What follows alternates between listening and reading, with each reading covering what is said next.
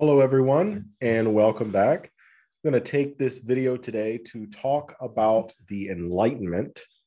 Now, to start us off with, I will say that when I'm talking about the Enlightenment, I'm talking about a general period of time, roughly, depends on who you ask, but roughly from the 17th century, or if we're going to include the scientific revolution, the 16th century, to the end of the 18th century.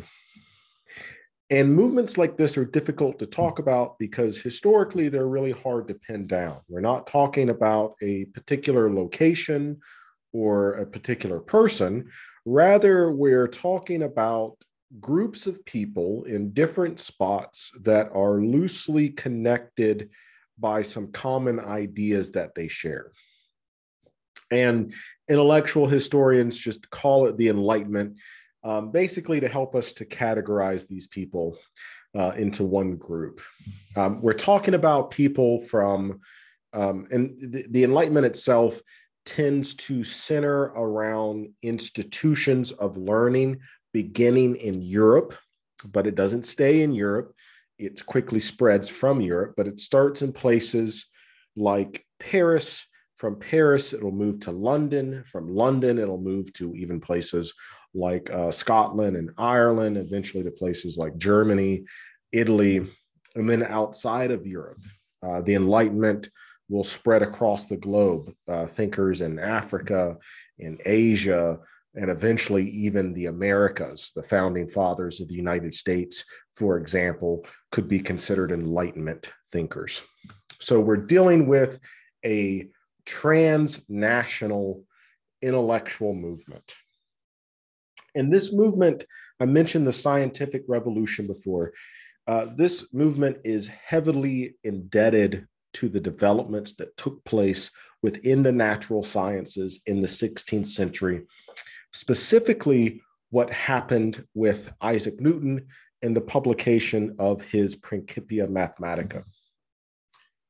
What Newton did to physics, the explanation, the explanatory power of Newton's theory, his ability, the accuracy of his calculations, his ability to provide a mathematical framework for a heliocentric model of the universe, all of that was extraordinarily influential. And the idea was that people wanted to do in their respective fields what Newton was able to do with physics. So just as Newton revolutionized physics with his theory of gravity, people like Thomas Hobbes, for example, will try to do the same thing in political philosophy with his theory, with social contract theory. Okay, so let me share my PowerPoint here. So again, the Enlightenment, roughly, I include the scientific revolution there, 16th century to 18th, I should say 18th, not 19th. 16th century to 18th century. Now, this video is going to be a very, very broad overview of the kind of general themes of the Enlightenment, general developments of the Enlightenment. We'll talk about some of these common ideas here now. So, common themes of the Enlightenment. These seem really broad at first, but I'll explain, and hopefully this will make sense once I explain it. So, two common themes of the Enlightenment: rational questioning of whatever body of knowledge you happen to be studying, whether it's the natural sciences, whether it's politics, whether it's education, religion, take your pick, government. Rational questioning and a belief in progress through dialogue. So this rational questioning, we could use the word critique here. A critique, what are they questioning? They're applying these new methods of inquiry to traditional fields like politics, religion, philosophy. But they're also questioning the traditional established authority figures in those fields. And by that, I really mean the Greek philosopher Aristotle. So there's a long history here that I don't really have time to go into. But if you can kind of think back to the conversation that we had about ancient Greek philosophy, I talked about Plato, Aristotle. Aristotelian thought, Aristotle's philosophy, his ethics, his political theory, his physics, his cosmology will dominate Western thought for well over 1,000 years. And so if we divide the history of philosophy, the history of Western philosophy, into chunks, we have classic philosophy, ancient philosophy. And then we have this period, medieval philosophy, the medieval period. Medieval philosophers, whether they're, now medieval philosophers were predominantly religious, specifically Christian. You also have some Muslim philosophers and some Jewish philosophers, but most were Christian. And most medieval philosophers accepted Aristotle as the kind of gold standard of philosophy. In fact, medieval philosophers like St. Thomas Aquinas will simply refer to Aristotle as the philosopher. He's that big of a deal. He's the only one, right? The philosopher.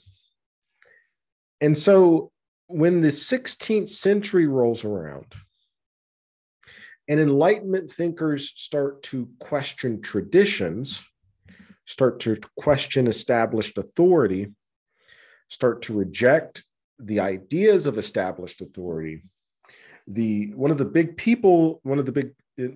talking about philosophy, intellectual history, one of the big people that they're reacting against is Aristotle.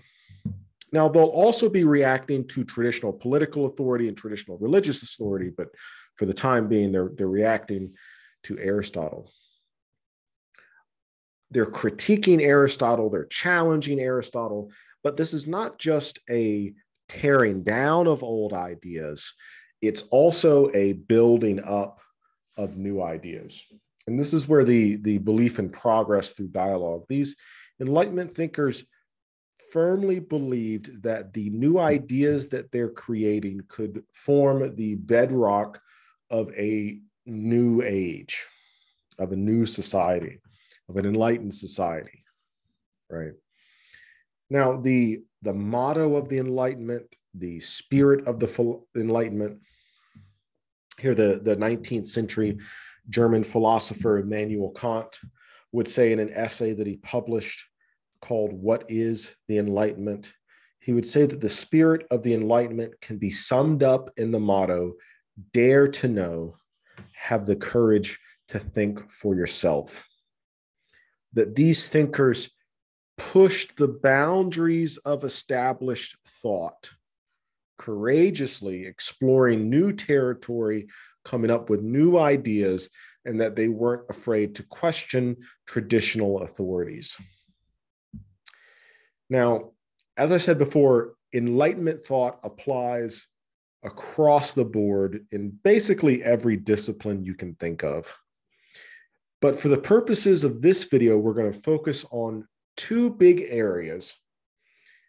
And you can refer back to the Intro to Philosophy video if these terms don't quite make sense. But we're going to talk about the advancements and development in epistemology, and then what happened in political theory or political philosophy. Again, there's other areas that the Enlightenment affects everything, but we're going to focus on these two, epistemology and political philosophy. So the questions that arise in epistemology, again, epistemology being the study of knowledge. How do we know what we know? This is a reaction, again, to the developments that took place during the scientific revolution, beginning with Nicholas Copernicus's publication on the revolution of the heavenly spheres. From Copernicus, of course, we have Galileo. Galileo wrote a lot about the laws of motion. Johannes Kepler, after Galileo, developing the laws of planetary motion, all of this kind of culminating with the writing of Isaac Newton. And this really interested philosophers because the type of knowledge that was being established by people like Newton was radically transformative and radically new. And they were trying to figure out, okay, like, what is this knowledge based on? Right? And how do we know that what Newton is saying in these mathematical models that he's applying to reality, how do we know that this is accurate or that it's quote unquote true? So the development of new sciences like astronomy led naturally to some questions of epistemology. If we're going to continue down the road that Newton has developed, what should the foundation of this new body of knowledge be built on? What are the foundations that Newton's principles are established on? Where does this knowledge rest? Another way to ask this would be to ask, what is the most secure form of knowledge? What is the best form of knowledge? Where should we be looking to base our scientific principles on? How should we best understand the universe? There are two general answers to this that arise during the Enlightenment. And that is rationalism on the one hand, embodied here by the philosopher René Descartes, rationalism and empiricism on the other hand, argued for by John Locke. Now we have a third system, skepticism, and we'll talk about this later. But rationalism and empiricism are the two general schools of thought that emerge. Now, I say general schools of thought. Different philosophers are going to argue for example, a rationalistic position. Groups of people will, but it's not that they're like connected with each other. They're not necessarily agreeing with each other on all points. This is just a label that we're grouping. This is a category that we're grouping them into, category created by historians and philosophers. If that makes sense. So let's start with rationalism. Rationalism, simply put, is the belief, going back to the foundations of knowledge, is the belief that epistemology ought to be rooted in human reason. Reason is the chief source of knowledge, and human reason provides the most secure forms of knowledge. Well, what exactly does that mean? Right? So let me give you some examples, some further definitions here. So in epistemology, we have two different types of knowledge, two general categories of knowledge, a priori and a posteriori. You might have heard these terms before. A priori knowledge is knowledge that is true by definition. This is what we mean by saying that reason is the source of knowledge. Rationalists would say that a priori knowledge is the most secure form of knowledge. So a priori knowledge is statements that are true by definition. So for the example that everybody likes to use, because most of them were bachelors, is the definition of a bachelor. A bachelor is an unmarried man. Now, if I make the statement, Bill is a bachelor, if you know the definition of the word bachelor, you know that Bill does not have a wife, right? You don't have to drive out to Bill's house and search through his house and look for a wife. You know that Bill's a bachelor, and that by definition, that means he doesn't have a wife. That might sound very limited at first until you realize that entire disciplines like mathematics, arithmetic, geometry, is what they had back then, eventually branches of mathematics like calculus, are all a priori. Mathematics foundationally is true, 1 + 1 = 2, because the definition of one is a single unit of measurement. You put one single unit of measurement together with another single unit of measurement, now you have two things that you're measuring. I'm confusing myself there, but it's true by definition. So when people like Rene Descartes most famously, when he argues that Descartes interested in, he writes a book. Well, his most famous is Meditations on First Philosophy. This is where he comes to the ultimate source of knowledge. We'll talk about that later. But he writes another book called Discourse on Method, in which he's asking a question about the basis of the natural sciences. And Descartes will make the argument that the natural sciences ought to be inherently based on a priori reasoning, specifically that all the natural sciences should be founded upon mathematical reasoning. And that it's that the sciences that are the most mathematical, like physics, are so strong because of their reliance upon mathematics. So when Descartes says that, when he's arguing for rationalism, this is why. Now, other rationalists, now Newton would probably agree with that, but other rationalists like Leibniz or Spinoza is not really interested in science. He holds a rationalist position, but it's applied to fields like ethics. Spinoza believes that you can build, or he attempts to build, an entire ethical system on certain axiomatic principles that are true by definition. So that's why we would label somebody like Spinoza a rationalist. Now, the other type of knowledge, so a priori, before the senses, before sense experience, a posteriori, after sense experience. A posteriori knowledge is things that we know that are true by observing them. Or by sense experience, by smelling, tasting, whatever. So the statement that the rose on my table is red, I know that statement is true because I'm looking at, you can't show it to you. I bought these, not to brag on myself, but I brought these for my wife the other day. I know that statement is true because I'm looking at it. I can say that the rose is red because I can see it, right? A posteriori, statements that are true based on observation.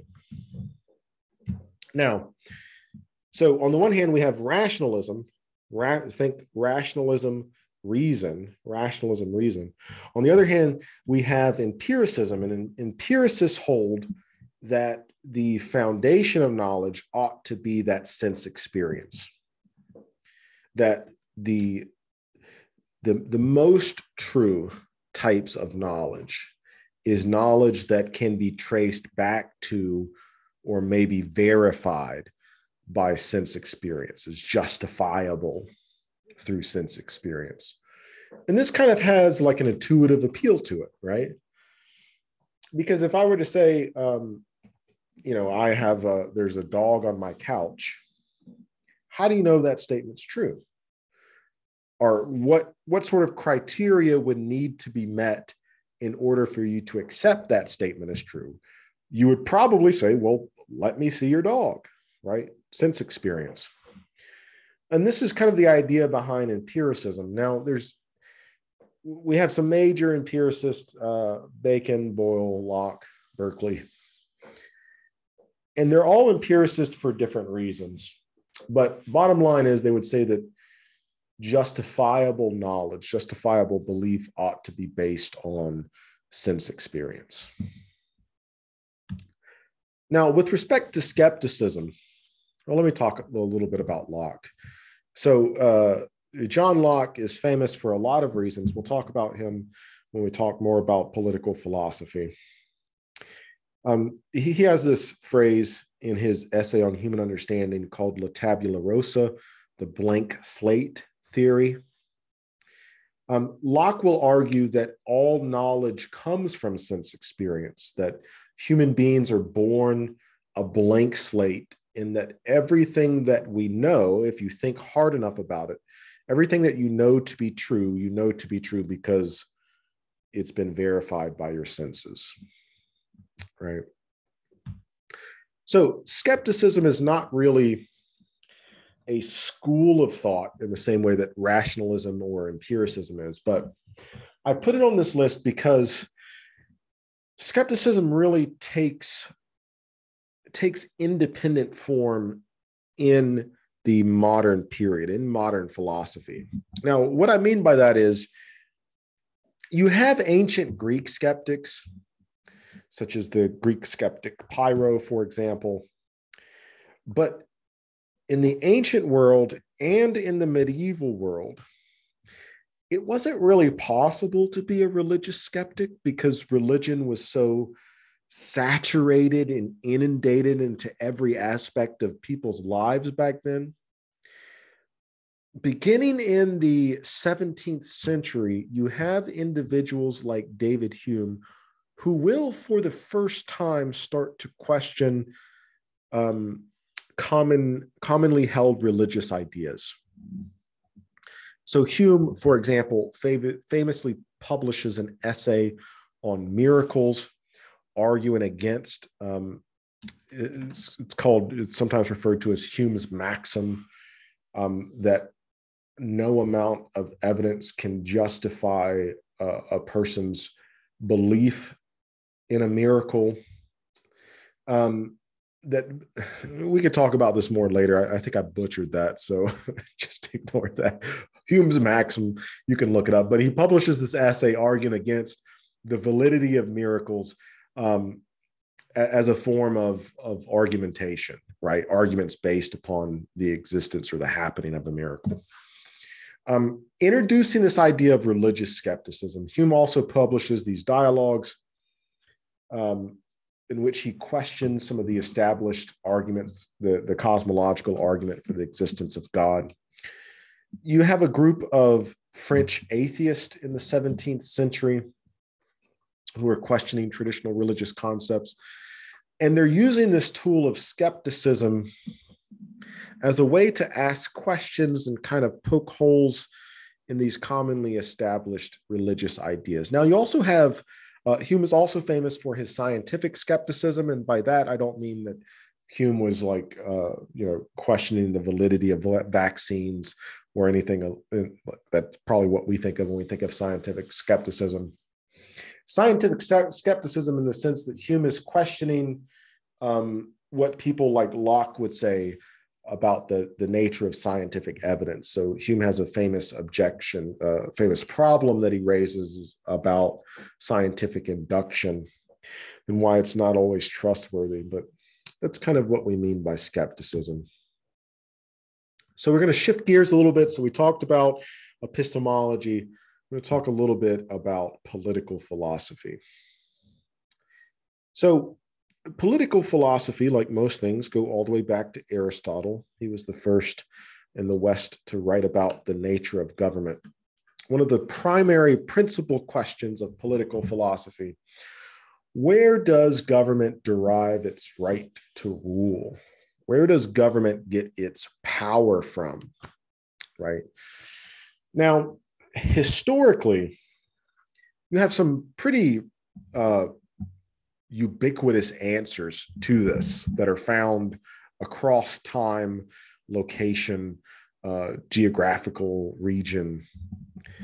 And it basically boils down to, so you have a couple of options here. And I included this picture. I think this was a burial mask of Sargon of Akkad.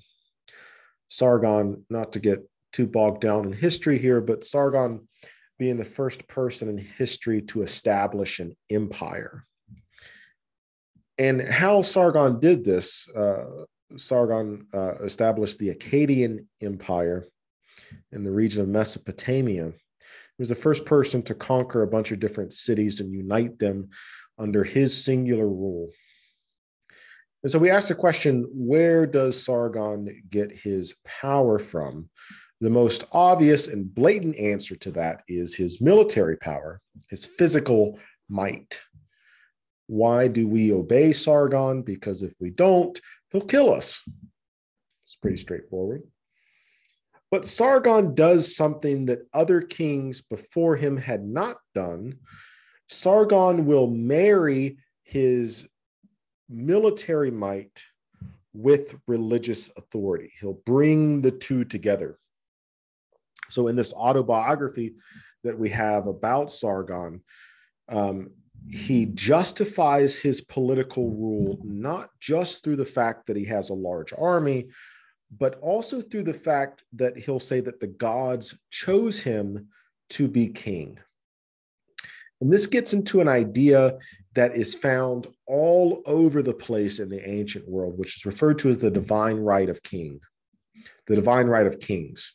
And I say kings because queens in the ancient world are very, very rare, unless we're talking about ancient Egypt. And even then, it's only a handful, but different topic for a different day. If you want to talk about it, I love ancient history. So ancient kings would legitimate their power by backing it up with religious authority. We see, and this is called the divine right, that a king is a king because that king has been put there by God or the gods. You see this in the Middle East with places like the Akkadian Empire, the Mesopotamian Empire, the Babylonian Empire, the Assyrian Empire. You see it in Africa, in ancient Egypt. You see it in China. In China, it's referred to as the mandate of heaven, that whoever controls the mandate of heaven has the right to rule. The mandate of heaven is the blessing of the gods. You see it everywhere. And for most of human history, as long as there has been government, this has basically been the model. This has been the established norm. It's not really until the Enlightenment that this idea starts to be questioned. And it gets questioned in a very fundamental way by this idea called social contract theory. And we'll talk more about this later. It begins with it begins with Thomas Hobbes. It's taken up by John Locke. And this idea will sound familiar to you, especially if you're an American, because it's built into our Constitution. Where does government derive its right to rule? It derives its right to rule from the consent of the governed. So you can think of divine right as a kind of top-down model. God puts the king in his place, right? And the king is there because God put him there. Social contract theory is a kind of a bottom-up. Why is the king there? Because we, the people, citizens, put the king there. And this was not just an abstract idea, but it played out in some very concrete ways, some very major, historically major ways, in the three major revolutions that happened during the Enlightenment: the English Revolution, the American Revolution, and the French Revolution. So English Revolution, American Revolution, French Revolution. We won't get a whole lot into this, but I do want to show you some examples from each of these, from documents that were produced in each of these that highlight this idea of social contract theory, and another very closely associated idea, the idea of rights-based ethics. Rights-based ethics. Rights-based ethics is the idea that every human being, by virtue of the fact that they're human, has certain inherent rights, that every human has the right to certain basic things. Now, what those things are, people will disagree about, but we'll see some common threads here. So this is from the English Bill of Rights, which was the first of its kind that was passed after the English Revolution. And some of this should look familiar, right? Look here: the freedom of speech and debates or proceedings in Parliament ought not to be impeached or questioned in any court or place out of Parliament. So political conversations that are happening within the government, the people that are having those conversations can't be punished by the government. This idea of freedom of speech, that you ought to be able to freely talk about governmental policies or what the king is doing without fear of harm from the government. Of course, this is taken up in the U.S. Bill of Rights. U.S. Bill of Rights, the first 10 amendments to the U.S. Constitution, adopts this theory of rights-based ethics, of social contract theory. In fact, you see this in documents like the Declaration of Independence. Thomas Jefferson himself can be considered an Enlightenment thinker. He borrowed heavily from John Locke. Jefferson will say in the Declaration of Independence that all men are born with certain unalienable rights, that all men are born with basic rights, that among these are life, liberty, and the pursuit of happiness, right? And this idea is also expressed in the Bill of Rights, the idea that U.S. citizens ought to, that they have rights that ought to be protected by or shielded from government influence / interference. So, for example, freedom of religion. Congress shall make no law respecting an establishment of religion. Freedom of speech, or abridging the freedom of speech. Freedom of press is something that's introduced here. The right of peaceful assembly, the right of people to peacefully protest. No government had ever passed anything like this. This is what makes the U.S. Constitution a thoroughly Enlightenment document. And the U.S. government, by extension, is a government that's built upon Enlightenment principles. This is extended even further in the declarations of the rights of man that were passed after the French Revolution. We have a universal appeal to human rights here. Men are born and remain free. Now, if this was a history class, we could talk about one of the primary political issues at the time being the issue of slavery. This was a huge debate at the time about whether or not slavery should be legal. Of course, in the United States, we fought an entire war over this, the American Civil War. But if you believe in rights-based ethics, like a lot of these people did, it's hard to justify slavery as an institution. You see that here, that men are born free, that freedom is our natural state, and as a result ought to be protected by the government. So two big areas that we touched upon: epistemology, political philosophy. Again, that's just the tip of the iceberg. When we're talking about the Enlightenment, we're talking about dozens of people in different disciplines, everything from chemistry, astronomy, physics, to things like education, ethics, city organizing, all that good stuff. So we just hit the tip of the iceberg. All right. Thank you, folks. And I will see you again next time.